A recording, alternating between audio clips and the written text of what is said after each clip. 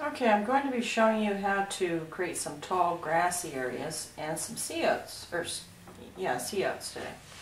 I'm going to use my liner brush, and I've dipped it into a little linseed oil, and I've wiggled it into some sap green just to give you an idea of how these are done.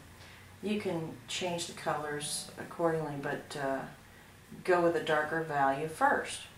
You can add blue to the green or black to the green. And I'm just using the tip of my brush, and I'm just stroking from the seagrass that I've already placed in here and pulling outward. I need to get a little bit more paint so you can see this on my brush. I can go up, I can go to the right,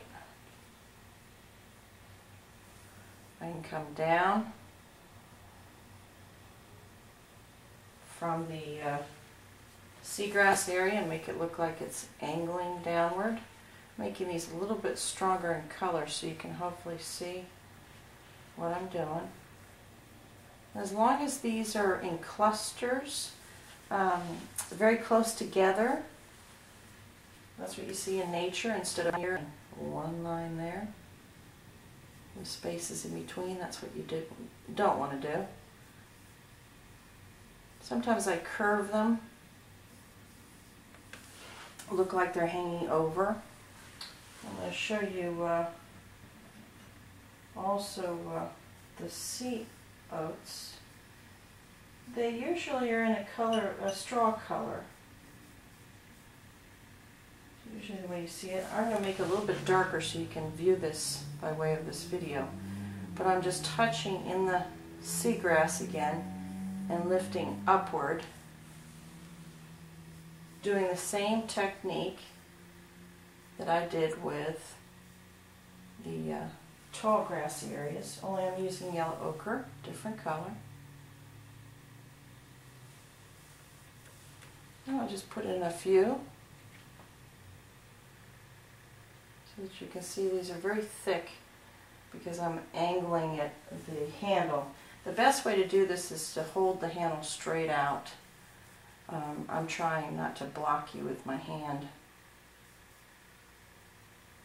Okay, now I'm going to clean my brush a little bit here, but I'm going to switch to using my fan brush so that you can see how we do the finish off the Sea Oat. I'm using a little bit of yellow ochre and white so that you can see it. If you line up to the edge of where you drew your line of the stem and just touch and pull, it's like brushing your hair. It's going to spread out the paint and make it look like what the Sea Oats look like. Now I'm accentuating these colors. You would want to go closer to your stem color. And notice how they're pointy. In some areas they're pointy at the tip. They're always uneven. And of course this probably would look better if this was dry here, but I'm going to put that in anyway. Looks like a wet part of the wave. Okay, let's do this one. See how they're all different in length, width, height. And let's put in another, maybe there's a little baby one that lives here. And that's how you create some sea oats and tall grassy areas.